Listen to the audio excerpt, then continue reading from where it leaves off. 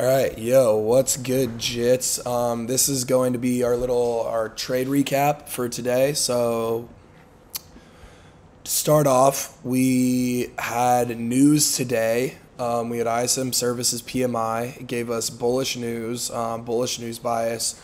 I waited to take the trade until after news came out. We took our trade around like 30 minutes after news came out, around an hour into market open, and this was the trade that we took. It ended up being a loss, but this is what we took. So essentially on the daily, we were bullish, okay?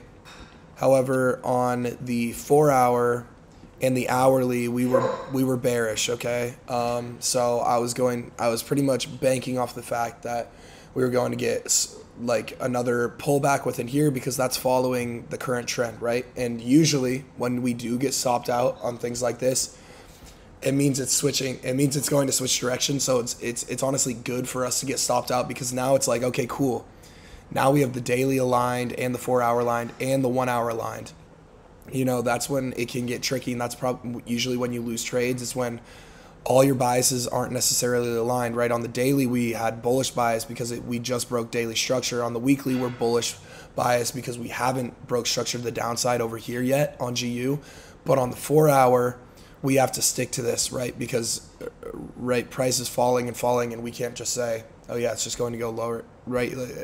So we're not going to set up a bullish trade, especially if the lower like more prominent time frames that we are actually like looking to make those moves on. So like 4 hour time frame, right? We're usually catching moves on 4 hour candles, not on daily candles, not on weekly candles. These are just extra confluences for us. So and then when price does want to go back in the direction with the daily and the weekly, that's when we get stopped out, and that's when we get stuff like this happening. So that was my bias for today. It was bearish due to the 4 hour and the hourly. Okay, I was looking for this to get swept and this imbalance to get filled, which happened. Okay, we pushed right up into that. This was the news candle. You can see rallied all the way up here, filled this imbalance, and then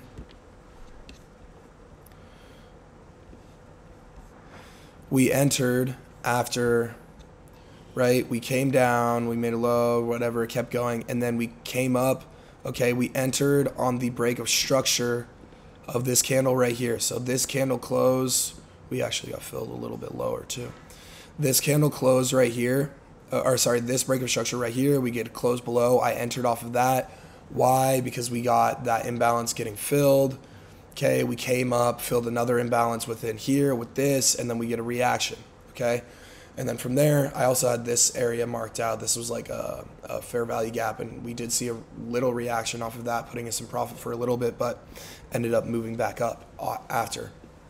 Okay, so my whole thought process was boom, filled an imbalance. It's in line with our bias on the hour and the 4 hour. Looks great. First take profit was going to be boom right here, the boom move down prior to the capitulation up. That's always a great spot to target.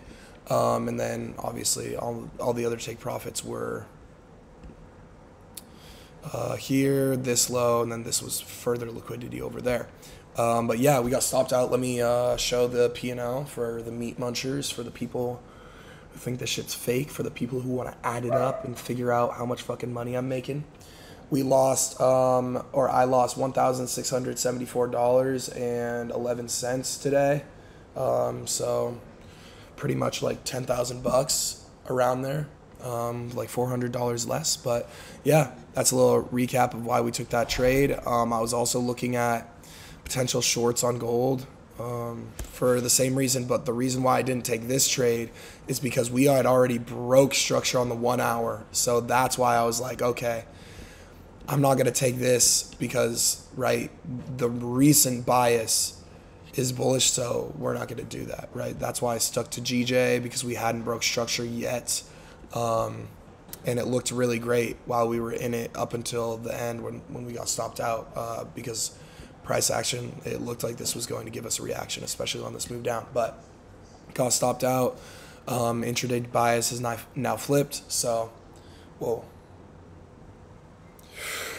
I almost threw up. Anyways, so boom, trade recap. Took an L today. I'll see you guys tomorrow for another trade recap. Watch the bootcamp video that drops today as well.